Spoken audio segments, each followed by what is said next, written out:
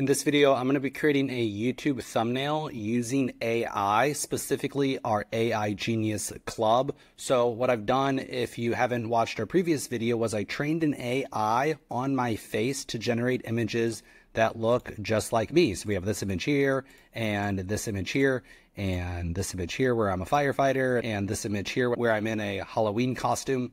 And what I want to do now is I'm going to change the prompts on this so I can generate a YouTube thumbnail. So what I'm going to do is I'm going to select the model that it was trained on, which is the Alex Hit model. And like I said, that was discussed in the previous video on how to upload your images, to how to train the model so it creates these AI images that look just like you. I'm now going to create a YouTube thumbnail. So I'm going to type in here what I want. So create me a YouTube thumbnail image of Alex Hit. In this thumbnail, I want you to create Alex in a AI art studio utilizing AI tools to create AI images. And then I just expanded on this prompt a little bit more and I said, design a visually striking YouTube thumbnail that captures attention instantly. The thumbnail should feature bold, contrasting colors, neon blue, electric blue, with clean professional layout, highlight the center object, an AI-powered tool, and a futuristic concept using dynamic lighting such as glowing edges and holographic overlays. I'm also going to make sure that I tag myself, make sure Alex, which is my trained AI model, is on the right-hand side of the image, and leave enough space to add text afterwards on the left-hand side. Okay, and then we're going to go ahead and create this, and we want this in the 16:9 format because that's going to generate the dimensions I need for my YouTube thumbnails. So we're going to go ahead and say create another custom trained AI image and see what it gives us. So there's some load time here, and it will create in that amount of time or less. It usually does a lot less than that amount of time. Depends on how complex the prompt is and what you're trying to get. And that's actually pretty perfect. I really like that. So I can go ahead here and I can upscale the image. So I always like to upscale it just to make it a little bit more crisp. So I'm going to upscale the image. Great. Now it successfully upscaled the image, meaning it made it a little bit higher definition.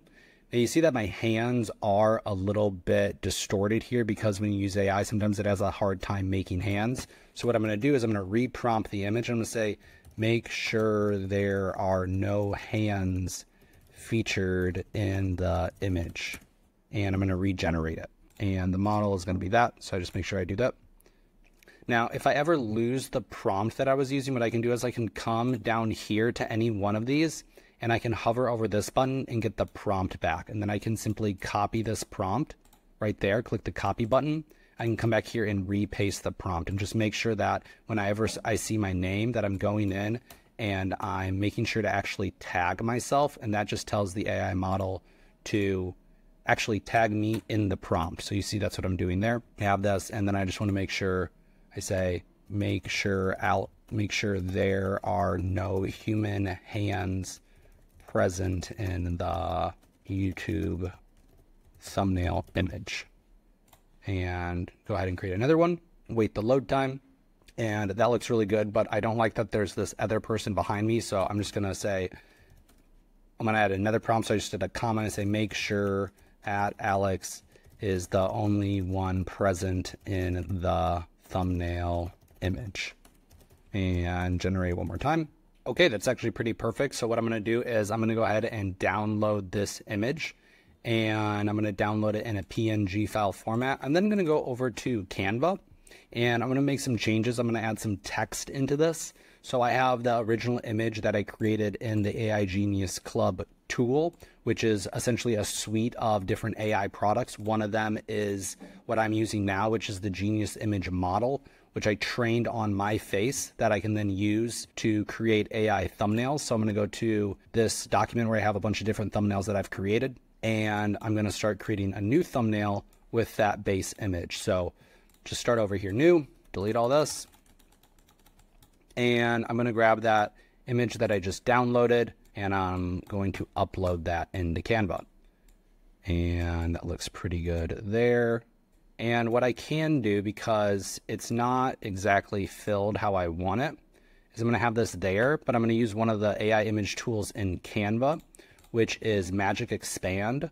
So I'm going to come over here and I'm going to do magic expand. And what this is going to do is it's just going to extend this image out a little bit more so it fills this gap space here. So I expand the image and you just give it a minute to load. And it's going to basically fill in this entire area that I expanded it to, which it did right there, which is perfect. Now what I want to do is I want to add in text. So I have a bunch of these other texts saved here, but this is a really good bold text. So I'm going to type this in, AI YouTube.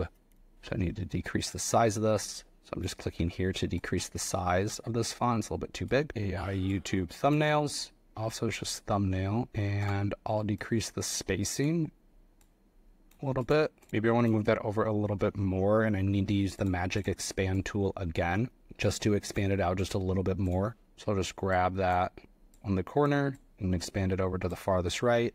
Expand one more time. Perfect. So that expanded the image out there. And over here on the left-hand side, you have a number of different versions it gives you. This doesn't make much of a change because I'm not expanding it too much. So any of these will work. Once I'm happy with it, I can just click done down here and that will save it. And now that image is framed just how I like it. I'm going to change the font here to something that doesn't take up as much space. Maybe like that, or that one. I like that one a lot. Yeah, that's really good. AI thumbnail. And what I like to do is put part of it in, kind of just distinguish the top from the bottom by putting a block behind some of the letters. So we'll put a black block behind, I'll actually do white here. And then what I do is I'll make part of the text black. I'm going to take the outline away and then make the bottom of this that blue. So then that really stands out. And then I can make this top part, this YouTube part, make that color that light blue. That behind the text, make that black. Just kind of play around with the colors here. Actually make that white with this YouTube red, that text YouTube red. Make this black, and I'll make this AI part here that electric blue. Maybe turn that dark blue, and then that white. And we'll go ahead and fast forward the video on just the last few changes I do before finishing this up, adding a logo, adding a few more touches and shadows, but I'm almost done here. So I'm just going to fast forward to the end of the editing process.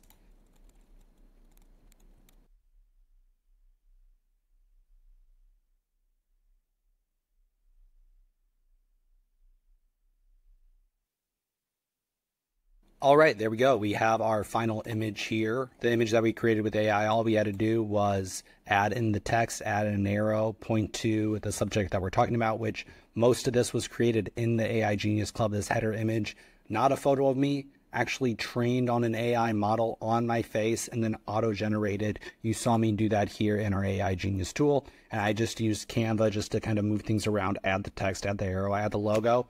And I'm ready now to upload this to YouTube. So I'll just come up here and I will download this, make sure it is a PNG, make sure to compress the file. So YouTube does accept it. You can't upload really large files. So I always compress the file and then make sure I'm downloading page 2 and click download. And there we go. Now that is going to download. Now I can go to YouTube with this image and use it however I'd like. So if you're interested in making YouTube AI thumbnails, the AI Genius Club is incredible. And the really amazing part is if you refer just 3 people into the AI Genius Club, well, then you get access into the AI Genius Club totally for free. We also do 3 trainings per week on the AI Genius Club if you are a member of it. If you'd like to come to one of our trainings for free, we actually have multiple trainings throughout the week, which are free. You don't even need to be a customer of it to get access to those trainings. We do have one exclusive training for members of the AI Genius Club. And remember, if you refer 3 people into the AI Genius Club, you actually get access to these tools for free. Some of them, like our video tool, does have a cost. Training the AI model did cost me a one-time fee of $6, but many of these tools, you get unlimited access to them totally for free in the AI Genius Club. And we have just so much support and so many more exclusive videos from members of our AI Genius Club. Refer 3 people and you get it for free. So I'll put the link below if you're interested in getting started, or if you want more training videos, we'll put more training videos below.